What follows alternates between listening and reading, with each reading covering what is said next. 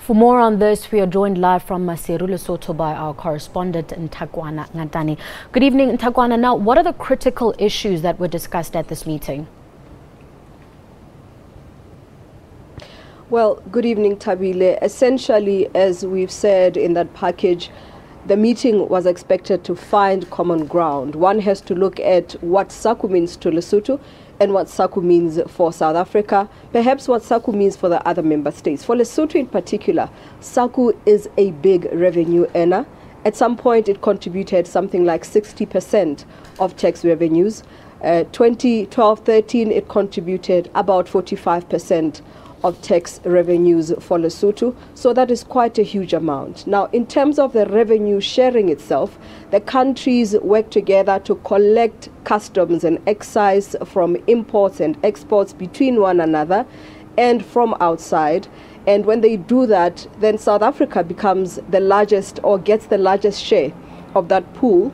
But because it is the largest exporter to the other countries, then it ends up paying to the other countries more than what it makes itself out of this pool. So one understands that from South Africa's point of view, it is an industrialized country that exports a lot, and what it would be looking to do would be for other countries to also export to it, produce enough so that it can also benefit somehow from importing from those countries. But that is not the case. So now Chairperson President Jacob Zuma says all of that must change.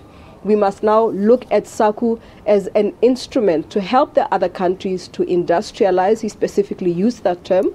He also said that the revenues from the pool should also be used to improve facilitation of trade in the region or in the customs bloc so that the other countries are more equipped to produce themselves and all the member countries become economically independent as opposed to depending on one another. So these were the talks. He says he's happy. Lesotho says it is happy. Now, Nthakoana, speaking of economic independence for some of the other countries, what else are those countries doing beyond these discussions to ensure that they do become economically independent? Well, one can look at Lesotho particularly. You remember that the biggest exports for Lesotho to South Africa would be water. To other regions of the world, it would be diamonds.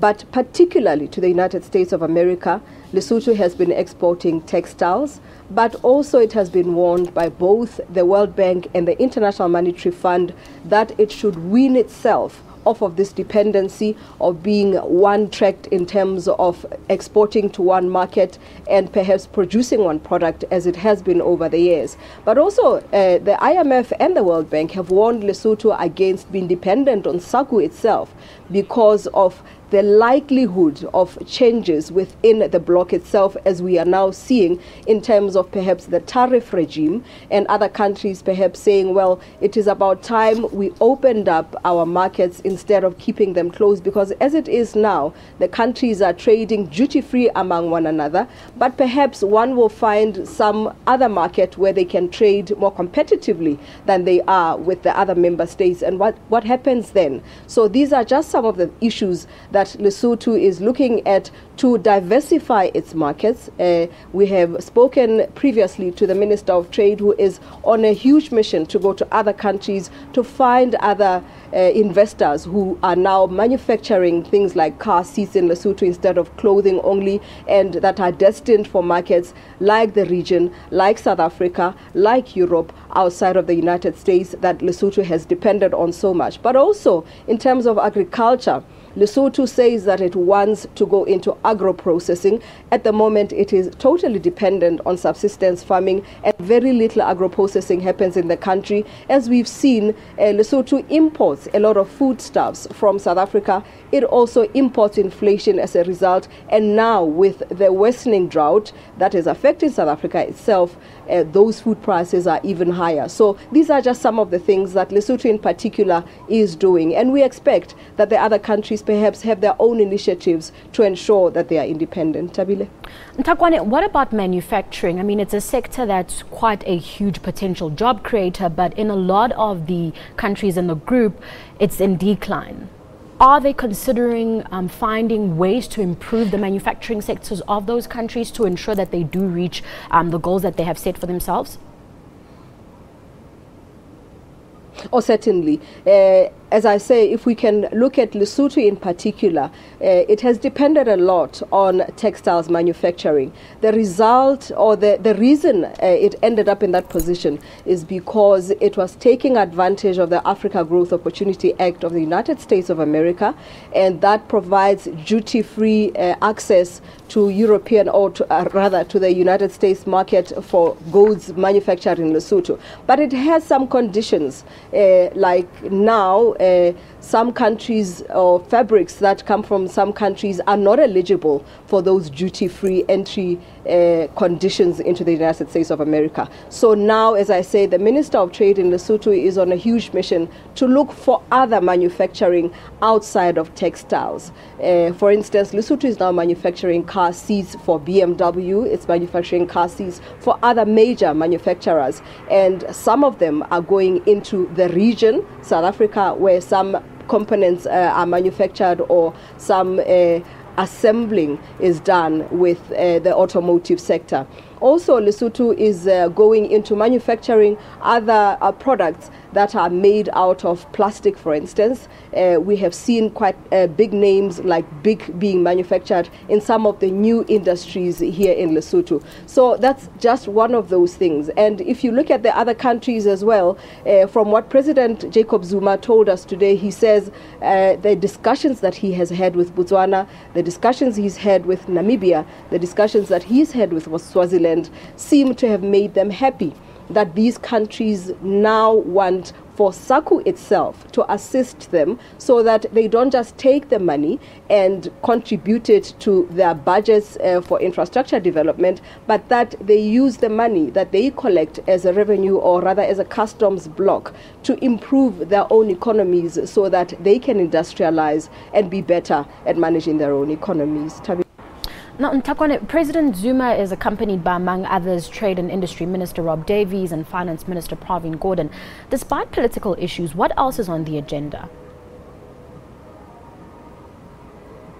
Well, what we saw happening today, I can tell you that, first of all, he paid a courtesy call on His Majesty King Lesia III.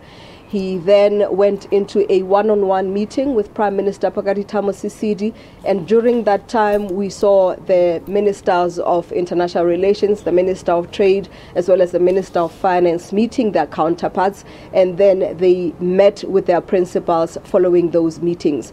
But from what we can understand, it is that from an international relations perspective, you know that Lesotho and South Africa have issues where South Africa has been assisting Lesotho with its political instability. We know that in terms of trade, it is particularly things like the SACU meeting that happened today, but also from a finance perspective, Lesotho has been getting budget support, for instance, from the European Union, but it has said that it is looking within to find support in terms of the Joint Bilateral Commission for Cooperation between the two countries that is assisting Lesotho to again become more independent, to graduate from being a least developed country. This is one undertaking that South Africa made. So we expect that these are some of the conversations that are happening between the two countries beyond the SACU talks that were happening here in Lesotho today. Tabile.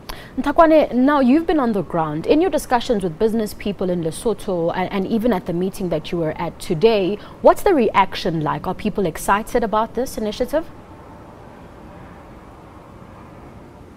Well, I must tell you that people were very apprehensive, in fact, because, as I say, SACU contributes quite a large share of the budget here in Lesotho, up to 60% at some point. 2012-13, it was about 44.9% of the tax revenue here in Lesotho.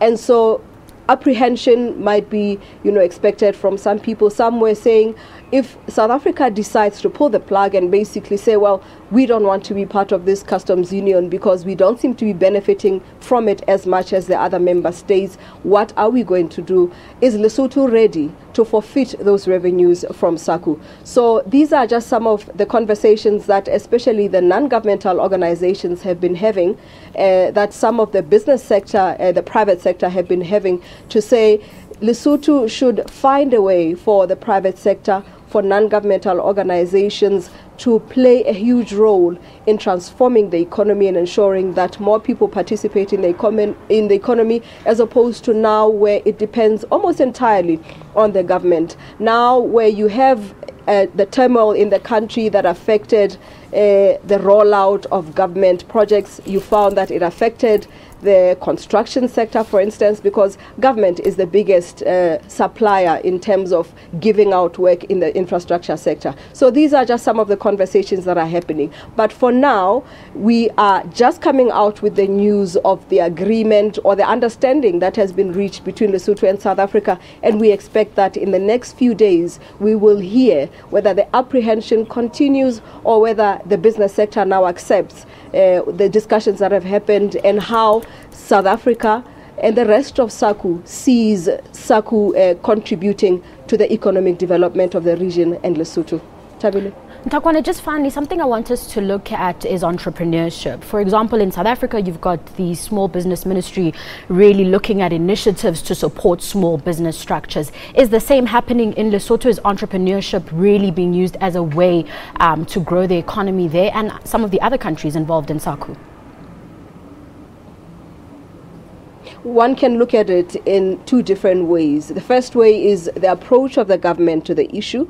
In the past, we had a Ministry of Trade and Industry and Cooperatives, but we see this new government now separating the two and having a separate Ministry of Small Business and a separate Ministry of Trade and Industry. So that's perhaps one way that we can say they see small business as a good contributor to economic growth. But the biggest challenge still remains funding small businesses here in Lesotho. You find that banks are still quite averse to lending small businesses. A lot of small businesses have to fund themselves. You remember that Lesotho only recently just got a stock exchange, and this is one way of financing business startups, and it has not existed in Lesotho in the past. When we spoke to the governor of the central bank when it was launched, she said yes, it is one way that the country is trying to give perhaps the banks a run for their money, to say if you're not willing to lend to the people, we need to open up other avenues